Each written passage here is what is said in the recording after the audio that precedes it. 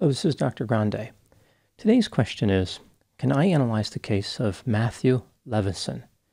Just a reminder, I'm not diagnosing anybody in this video, only speculating about what could be happening in a situation like this. If you enjoyed this video, please like it, subscribe to my channel, and consider supporting me on Patreon.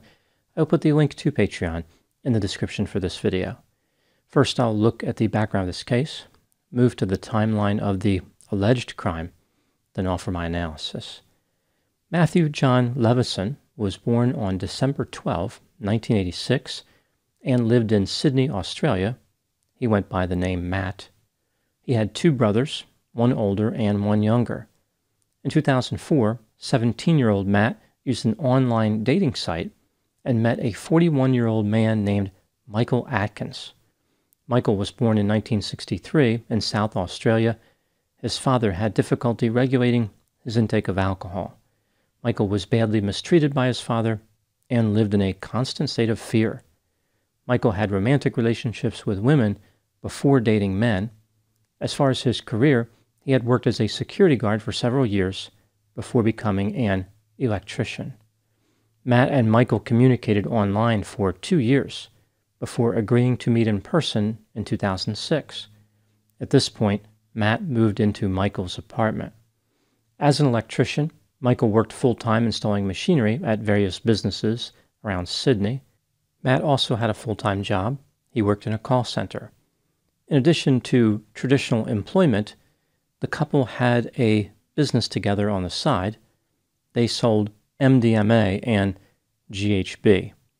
At first, the couple sold these drugs to have a little extra money, but then it became quite profitable. Now moving to the timeline of the alleged crime. On Saturday, September 22, 2007, at about 10:30 p.m., the couple used Matt's car to drive to a nightclub called ARQ. It's spelled A-R-Q. After this, they made their way to a friend's house, had a few drinks, and then returned to the nightclub. Just before 2 a.m., now on Sunday, September 23, Michael sent Matt a text message asking where he was and informed him that they needed to return to Matt's vehicle in order to obtain more GHB to sell. Michael and Matt left the club at about 2:20 a.m., but Michael returned about an hour later to sell drugs. Matt was not with him. Presumably, he was in the car waiting for Michael. One of Matt's friends sent him a text message.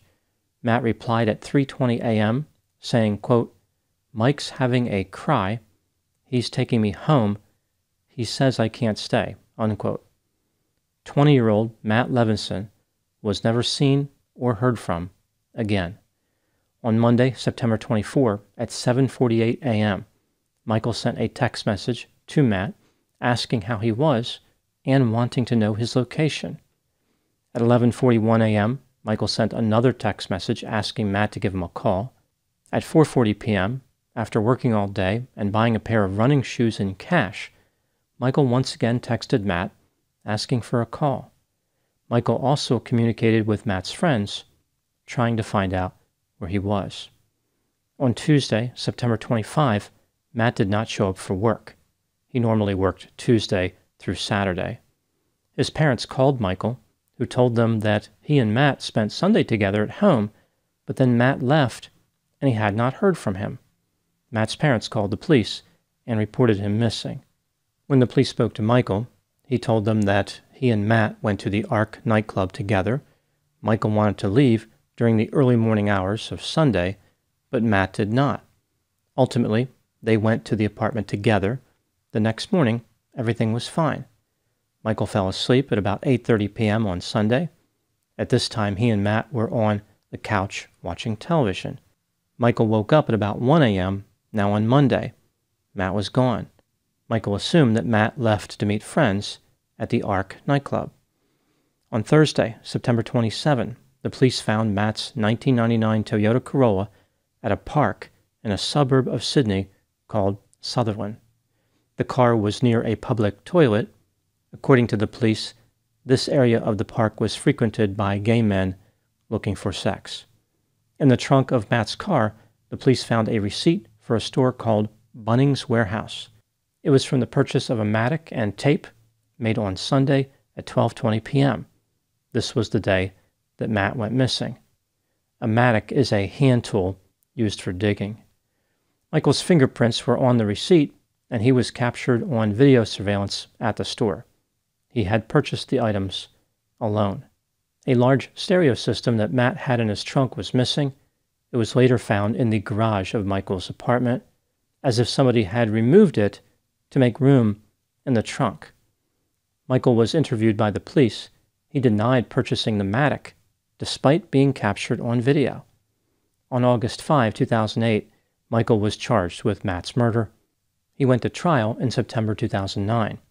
His interview with the police was not admissible because the police violated his rights by not telling him he was a suspect. On October 20, 2009, Michael was found not guilty of murder and not guilty of manslaughter. About 7 years later, in October and November of 2016, Michael was compelled to testify at a coronial inquest. He was offered immunity in exchange for his testimony, although he was not given immunity from perjury. Michael testified that, as far as he was aware, Matt was alive and living in Thailand. Later, Michael admitted that he lied on the stand. He could have been arrested for perjury and faced 10 years in prison, but prosecutors offered him another deal. If he revealed the location of Matt's body, he would avoid prosecution for perjury. Michael took the deal. Here is the story that Michael Atkins supplied to investigators. During the early morning hours of Sunday, September 23, 2007, he and Matt came home from the Ark nightclub because Matt was under the effects of substances. Michael went to sleep on the couch, and Matt went into the bedroom. When Michael woke up at 9:30 a.m., he noticed that Matt was dead on the bedroom floor. Michael found a bottle of GHB in the kitchen and thought that Matt must have overdosed. He panicked because he thought he would be blamed for Matt's death. Michael did not want people to think badly of him. He went to Bunnings Warehouse and purchased a mattock. Michael removed the stereo from the trunk of Matt's vehicle to make room for Matt's body, which he loaded into the trunk at around 10 or 11 p.m. Michael drove Matt's car to a park in a suburb of Sydney, dug a hole with the mattock, and buried Matt's body. As per the terms of his agreement, Michael assisted the police with the search and tried to direct them to where he thought he buried Matt's body, but his memory was a bit fuzzy. He also appeared to be afraid of the woods. He said to one officer, quote, "It's really scary down here," unquote. I find it curious that it wasn't scary enough in the park to prevent Michael from burying his lover in an unmarked grave at night. After an extended search, Matt's body was found under a small tree on May 31, 2017. The coroner was unable to determine how Matt Leveson died. Michael had earned his immunity, he moved on with his life, and found new love interests. Now moving to my analysis. Many people, including Matt's parents, believe that Michael was responsible for Matt's death. This brings me to the question, was Michael actually guilty of murder despite his acquittal? Let's take a look at the factors both for and against the idea that Michael was guilty. It's important to keep in mind that many of these factors were not available to the jury, which could explain their not guilty verdict. I will start with the inculpatory factors. Michael was described as controlling and possessive in his relationship with Matt.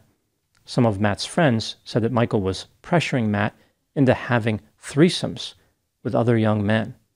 Evidently, Matt did participate in this activity, and the relationship with Michael was strained from that point on. There is the sense that Michael wanted more from the relationship and wanted to experiment with other lovers. Matt appeared to be unhappy in his relationship with Michael. The day before Matt disappeared, he told a coworker he was going to stand up to Michael. Matt talked about leaving Michael and moving to London to get a fresh start. He thought that Michael was smothering him. Perhaps Matt's sentiment was prophetic. A witness said that Michael pushed Matt at a family gathering about 3 weeks before Matt's disappearance. Another witness saw Michael punch Matt in the arm in Michael's apartment. According to Michael's story, the reason he took Matt home early from the Ark nightclub was due to Matt's substance use. Matt was supposedly falling asleep in the nightclub. A witness in the nightclub contradicted this account by suggesting that Matt was not drowsy and not falling asleep. Based on Matt's text message, it appears as though he left the nightclub early because of an argument that he was having with Michael. Michael told many lies to the police during the interview, which was inadmissible at his trial. For example, he lied about returning to the nightclub to sell drugs and about purchasing the Matic. Michael also lied to Matt's parents. He admitted to them that he bought the Matic, but he lied about why he needed it. He claimed that he was going to use it to grow zucchinis in a garden, but there was no garden. Michael made an effort to conceal his involvement in the disposal of Matt's body. For example, Michael purchased a new pair of running shoes to replace the shoes he was wearing when he buried the body, and he sent text messages to Matt's phone when he knew that Matt was dead.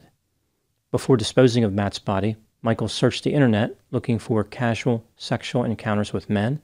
It seems as though Michael moved on pretty quickly.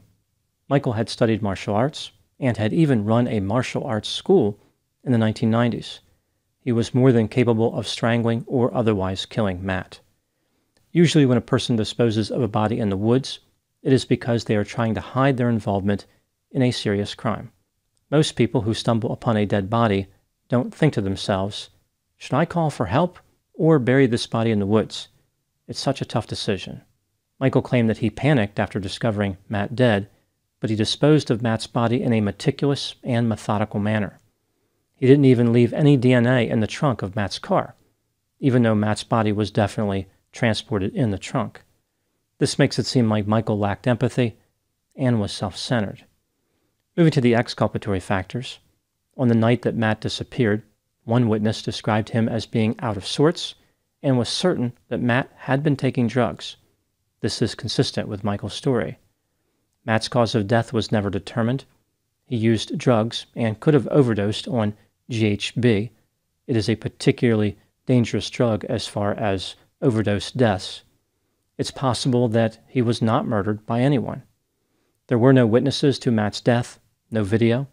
There was no evidence of a struggle in Michael's apartment or in Matt's vehicle. There was no evidence in this case that contradicted Michael's account. He could have been telling the truth, which would be something different from his normal behavior. When considering all the evidence in this case, do I think that Michael Atkins was responsible for Matt's death? Yes, I believe he was. I am convinced beyond a reasonable doubt that he was actually guilty. There is not much reason to believe that Matt would have suddenly died from substance use at the age of 20. He had used the substances before and not died. What was unique about this particular night? It stands to reason that someone killed him, and the most obvious culprit would be Michael. He disposed of Matt's body, repeatedly lied, and quickly moved on as far as romance. If I was only working with what the jury had available during Michael's trial, I would say that Michael was not guilty beyond a reasonable doubt. The case presented before the jury was very different than what is available now. The jury knew that Matt was missing and that Michael had purchased a Matic, but they did not know about Michael's initial statement to the police, where he lied repeatedly, and they did not know for sure that Matt was dead. The defense called 11 witnesses who testified about possible sightings of Matt. In addition, there was no evidence that Matt's body was in the trunk of his vehicle. And Matt lost contact with his parents in August of 2006. When he moved in with Michael, they reported him missing. Matt wasn't actually missing at the time, but it still makes it seem as though he was the type of person who might simply take off and lose contact with his family. Maybe he did that again. I think the jury made the right decision based on the evidence. The prosecution should not have brought this case to trial. They squandered their one chance to convict Michael. They will never get another chance again. Those are my thoughts on the case of Matthew Leveson. Please put any opinions and thoughts in the comment section. They always generate an interesting dialogue. As always, I hope you found my analysis of this topic to be informative. Thanks for watching.